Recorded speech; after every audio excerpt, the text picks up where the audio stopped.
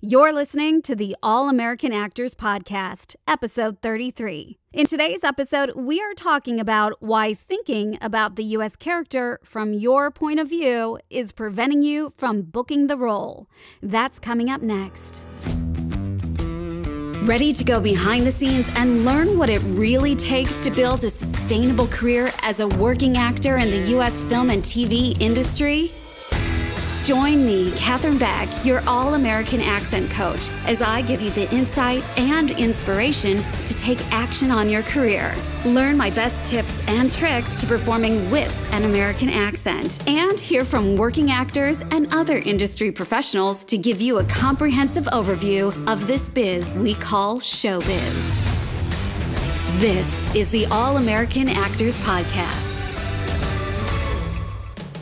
Before we jump into today's episode, I am giving a big shout out to one of my students, Miriam, who says, I've been with Catherine for a while now, and I'm absolutely loving this podcast. It's so helpful and well explained. I'm Portuguese, and I can say that her coaching goes for everybody who knows how to speak English. Catherine has an attention to detail and care for people that goes beyond measure. I definitely recommend you to listen to this podcast and check out her website to learn more of the accent. Thank you, Miriam. I love that you're enjoying the podcast, and I really enjoy working with you and watching you grow in the accent and really seeing your dedication to learning and improving. You know, when English is not your first language, it really can be a struggle to learn and master the American accent as an actor. And there really is a little bit more of a learning curve. And I am so honored to be able to help and support you, Miriam, and my other students who are in a similar position to help guide them to discover their all-American voice so they can feel confident and connected to the American roles they audition for and book. Now, if you're listening and you've been loving this podcast, do me a favor, just take a few seconds, pause this podcast, click subscribe, tap those 5 stars, and leave a brief review. Your feedback matters to me. It's so great to hear, and it also helps us get ranked by Apple. So if you're loving this podcast, go ahead and leave us a review. Okay, now when I moved to Australia, I was like a fish out of water. I had never really been much out of the country, except for Mexico and Canada, which is still within the North American continent. And when I got here, I still wanted to be an actor. So for some of you listening already, you know my story, but for those who don't know, when I moved here, I set out to learn an Australian accent to book more roles over here.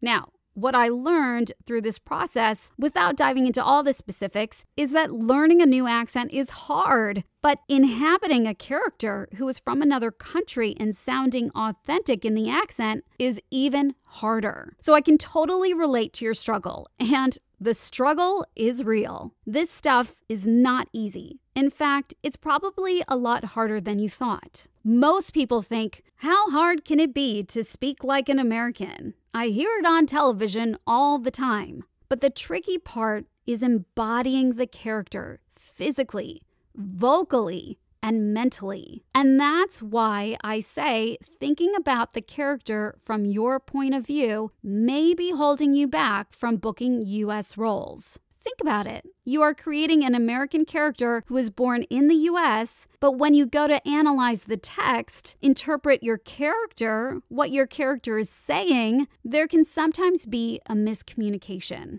So, for example, if you take a line of text from your scene, let's say your text is, I really like that sweater you're wearing. That's your line. I really like that sweater you're wearing. How would you say it in your natural accent? Go ahead, try it now. Say it in your natural accent. I really like that sweater you're wearing. Notice how the words come out, the delivery of the words, and how you are feeling. Now this time, I want you to say the line again, but in your American accent. I really like that sweater you're wearing. Okay, we're going to try it again a second time, but this time in the American accent. And before we jump in, I want you to imagine like you're talking to one of your really great friends. All right, we're going to say it again, and this time I want you to imagine like you're talking to someone who is American. It could be somebody that you know. If you don't know any Americans, it could be a celebrity, somebody that you've seen on TV or a movie. But I want you to imagine that you're talking to somebody who is American. And we're going to say it again in your American accent. I really like that sweater you're wearing.